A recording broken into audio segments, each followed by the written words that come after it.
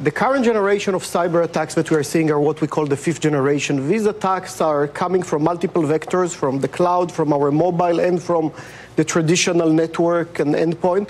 These attacks are what we call polymorphic, so they change their shape. Polymorphic? Yeah, they change their shape every time. So it's not like in previous generation you could say, this is how I identify an attack, this is how a malicious file looks like, it has a signature, I know how to identify it. Now the hackers are changing the form of the file and the attack every time, so it's very hard to spot it. And is that considered a level 5 attack or a level 6 attack? Level 5 right now, and what's more important, the hackers are using tools that are basically using the most sophisticated tools, like government-grade level tools. Basically, all the tools that state-sponsored organizations are developing today are finding themselves at the end to the general criminal hacking community. What are they trying to get? They're trying to get money? Are they trying to get IP from companies? Are they trying to steal secrets from the government? All of the above. I mean, there are a lot that trying to steal secrets. There's a big industry today of blackmailing, ransomware, and things like that are happening. There are just hacktivists that want to show that they can, to deface sites, to... But what percentage do you think is economically driven versus, as you said, the sort of hacktivist who wants to just show that they can break through the perimeter?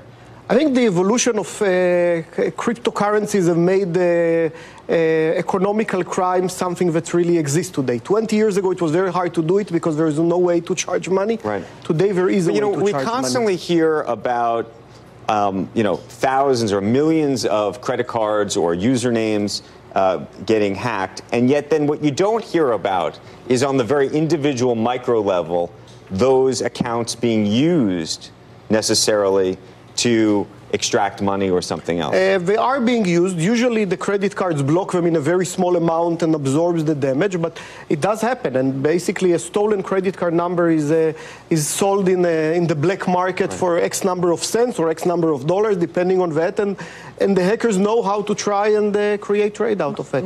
My biggest fear is a massive hack that actually cripples and destroys a bank. Is that possible? Have these guys done enough? That's more than possible, and we are seeing things like that cyber attacks that destroys big organizations. By the way, these things happen. It's not science fiction. This week, we're actually commemorating the WannaCry attack that happened a year ago and demonstrated that most of these theoretical cases of what an attack can cause are real. That happened. I mean, factories were closed. Almost an entire country in Ukraine was shut down. Factories, by the way, all over the world, hospitals were, emergency rooms were shut down. So it proved that a large-scale attack like that can happen. And so what do you worry about at night?